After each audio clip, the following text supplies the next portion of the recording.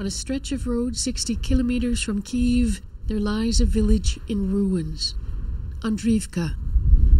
Its residents had the misfortune of playing host at gunpoint to Russian soldiers moving on the Ukrainian capital. The ensuing fight has left it a ghost town. Only a few haunted souls still living here, usually to be found on the benches. Russian soldiers came to our house with machine guns in their hands, says Anatoly Ivanovich. Do you have a telephone, they asked, a radio? If you did, they'd shoot you. He says 3 young people were killed. Anatoly has been married to Anastasia for 60 years. He says they decided if they had to die, they'd do it in their own home. Another bench, this one shared by Valya and Olya. Valya says she and others paid the Russian soldiers to let her children and grandchildren leave the village in the middle of March. The Russian soldiers asked $1,000 a car, she says. While those who remained hid in their basements, Russian soldiers lived in their houses. Ludmila Lushik says they stole everything. We've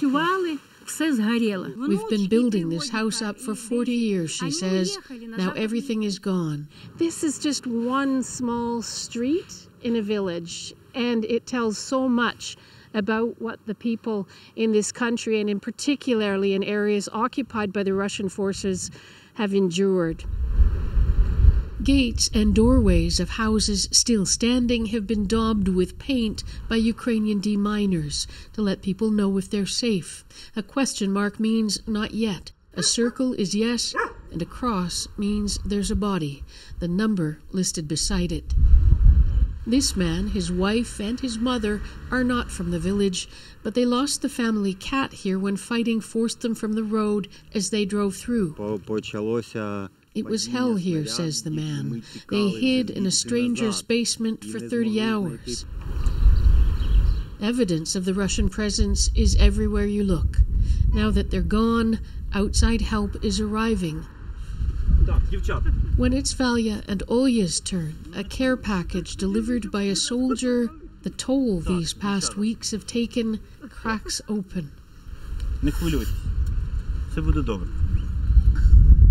Back at the other bench, Anatoly is trying to cheer his wife. We loved each other from the very beginning, he says.